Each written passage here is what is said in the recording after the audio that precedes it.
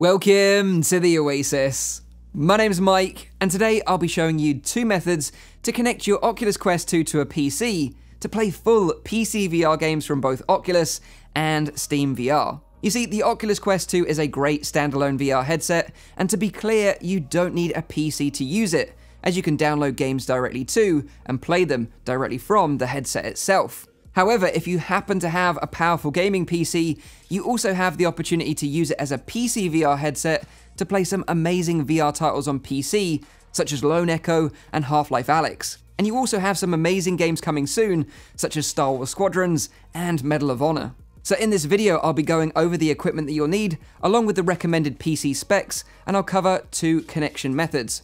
One is using a cable using Oculus Link, and the other is completely wireless using a Wi-Fi connection and an app called Virtual Desktop. Please note though that this is very early testing of both of these methods with the Quest 2, as the headset hasn't even been released to the public yet. So both Oculus Link and Virtual Desktop will be getting significant updates soon to take full advantage of the Quest 2's higher resolution and 90Hz capability.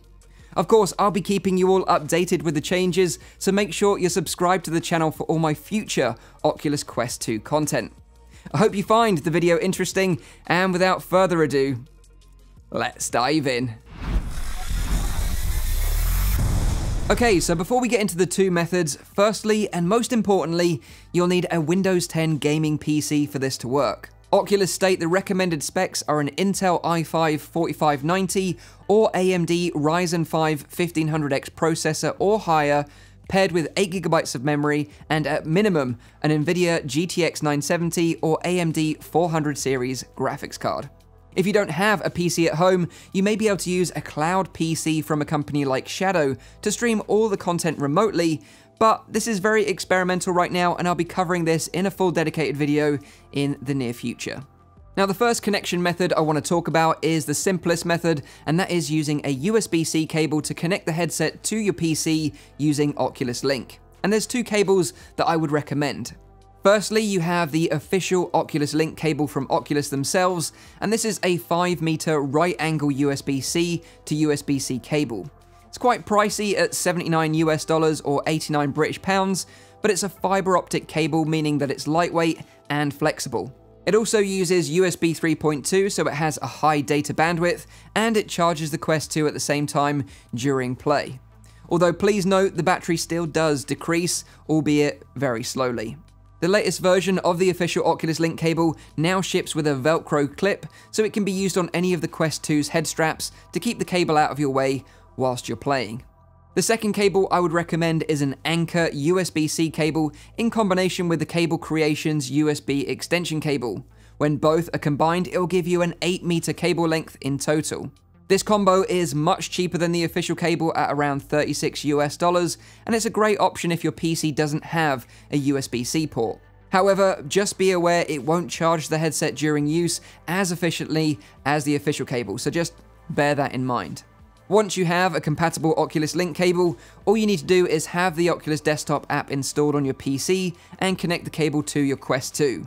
You'll get a notification in the headset to enable Oculus Link, and you're pretty much good to go to play PC VR content from Oculus, such as Lone Echo, Onward, Stormland, and Asgard's Wrath. If you want to play SteamVR content, then you'll need to have SteamVR Beta installed in Steam and have both the Oculus and SteamVR software running at the same time. But once you've got that set up, you'll have access to a whole library of SteamVR content, including excellent titles such as Boneworks and Half-Life Alyx. The graphical fidelity of games on PC is much greater than what is possible natively on the Oculus Quest 2, and pretty mind-blowing the first time you try it, so if you have access to a PC, I'd highly recommend it. At the moment, in my testing, Oculus Link works great with Quest 2, although it's still using the same settings for Oculus Quest 1, so it's capped at a lower resolution and still runs at 72 Hz. I expect this to be improved soon when Oculus Link comes out of beta, and then we'll see an increase in performance taking full advantage of the Quest 2's 1832 by 1920 resolution per eye and the ability to run games at 90 Hz. The main benefit of using the cable method is that it keeps the headset topped up during play, but the downside is that at times whilst playing, you can kind of get tied up in the cable. And this brings me nicely onto the second method, which I think is way more exciting as it's completely wireless using an application called Virtual Desktop and a Wi-Fi connection. On top of the PC requirements I mentioned earlier, you'll also need a 5 GHz Wi-Fi connection for the smoothest experience.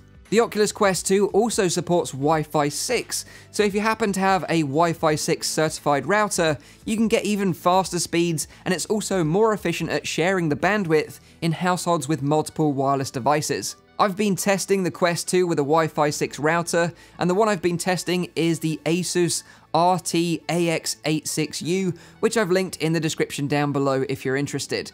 Using this router with Virtual Desktop, I was able to cap out at a whopping 1200 megabits per second.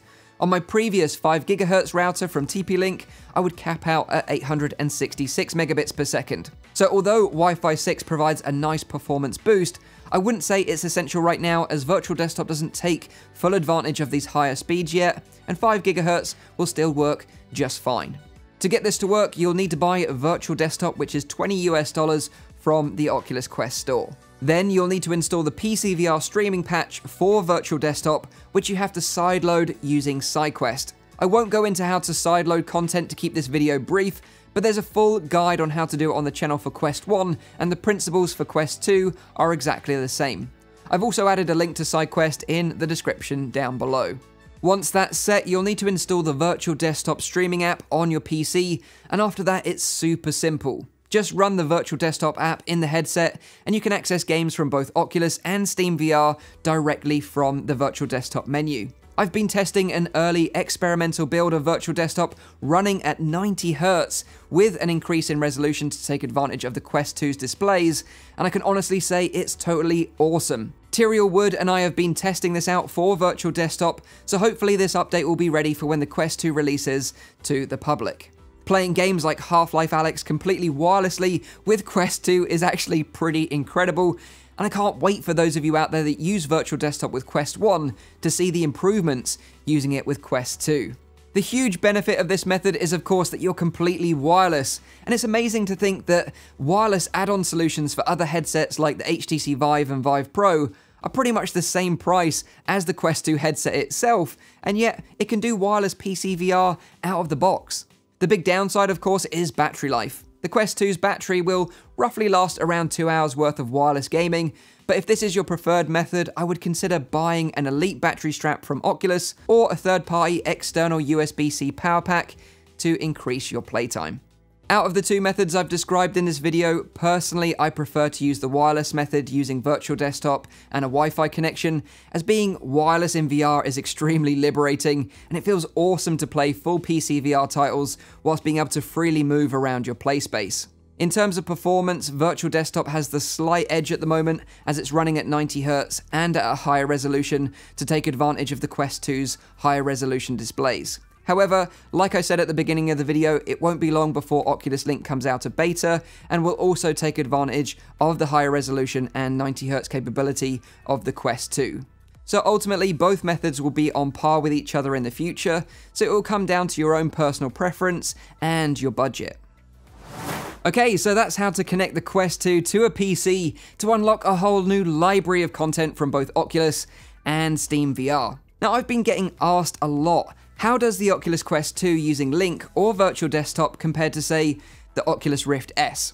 Well, I would say right now I find the field of view on Quest to be slightly wider than the Rift S due to the lenses being closer to my eyes and my IPD setting at setting 2. And from what I've seen with my testing of an experimental build of Virtual Desktop running at 90 Hz with a nice bump in resolution, it surpasses the Rift S in terms of visual quality and performance, with the additional bonus of being completely wireless.